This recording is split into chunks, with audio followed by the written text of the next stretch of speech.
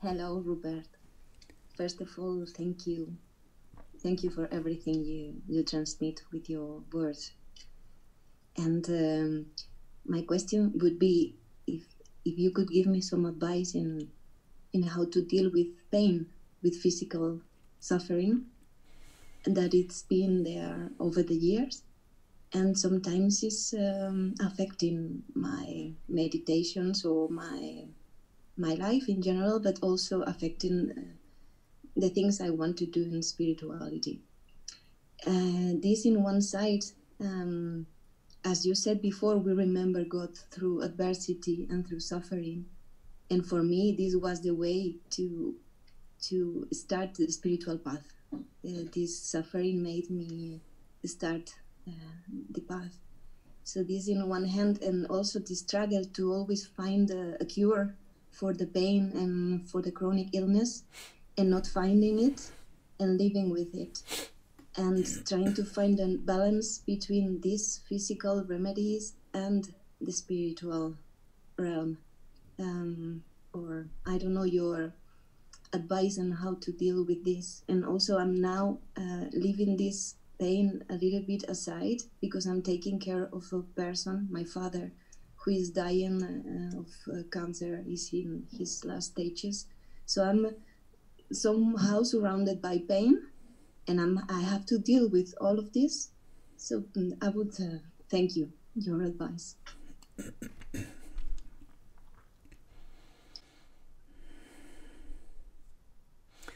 Sylvia, the first thing to say is that it's completely natural to resist physical pain. That is why I make a very clear distinction between physical pain and psychological suffering. So the resistance we feel to physical pain is not the resistance that defines the ego or separate self. It is entirely natural, and not just natural, necessary to resist physical pain. So don't feel that somehow your resistance of your physical pain, your desire to get rid of it, is somehow a failure of your understanding or an egoic resistance. It is not. It is a natural and necessary part of human life. And as a result of your resistance, or our resistance to pain, we do everything we can to diagnose it and seek a cure. And you have obviously, or you are doing that, you have obviously done that. So once we have done everything we possibly can do to find the cause of the pain and alleviate it, then we have to accept it. I'm working on that. And when I say we have to accept it, I don't mean to imply that you as a person should struggle against your instincts to accept something which really you cannot accept. No, I don't mean that. What I mean is you have to know yourself and feel yourself as the space of awareness, which is inherently, naturally accepting. The space of a room doesn't have to practice accepting what takes place within it. So don't turn this into a practice that you try to do with your mind, because your mind will rebel and say, no, I don't accept this pain.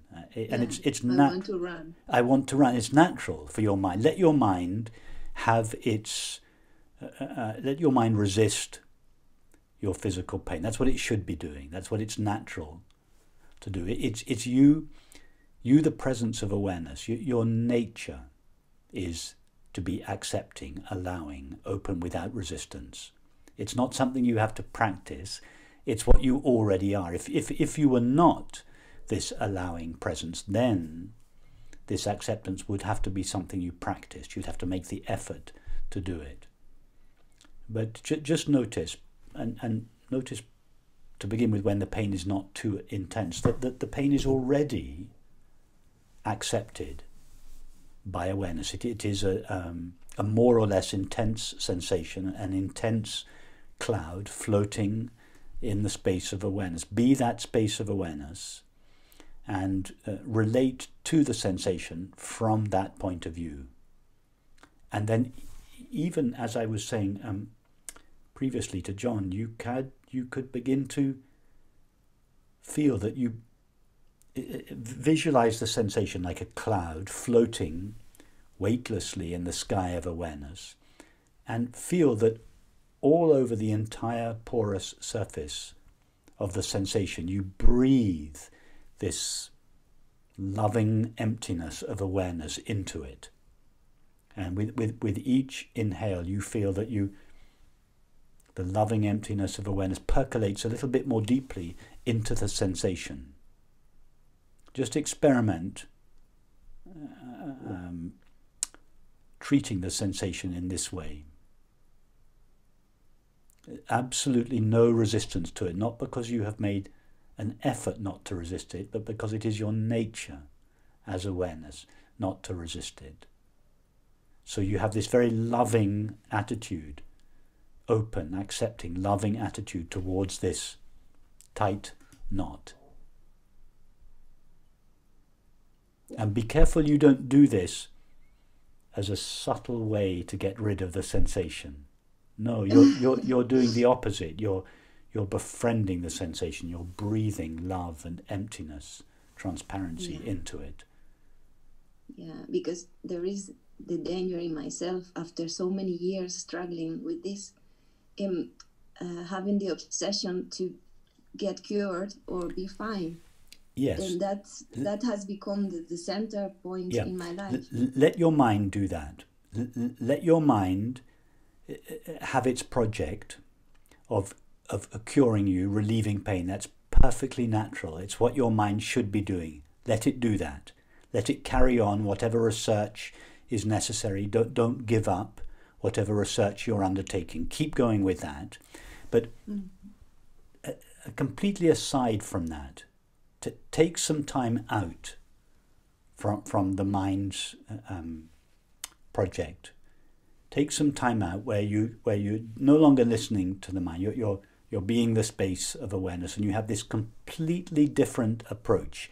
The mind is trying to get rid of the pain and cure it. You, awareness, are doing the opposite. You're secretly, you're not letting the mind know about this. Over here, you're doing the opposite. You're quietly befriending the pain, doing the one thing that you've probably never done fully in your life, which is totally accept it, welcome it, bring it close rather than push it away. Yeah, that's true.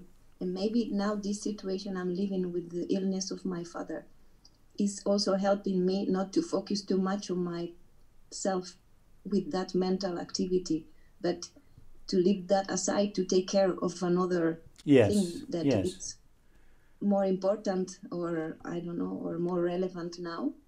So maybe this is something that has been put before me. Yes, possibly this situation is ushering in or cooperating with this new approach to your circumstance. Yes. Thank you, Rupert.